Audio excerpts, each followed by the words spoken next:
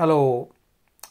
Today I got an opportunity to experience the Adult Education Center in Tampere.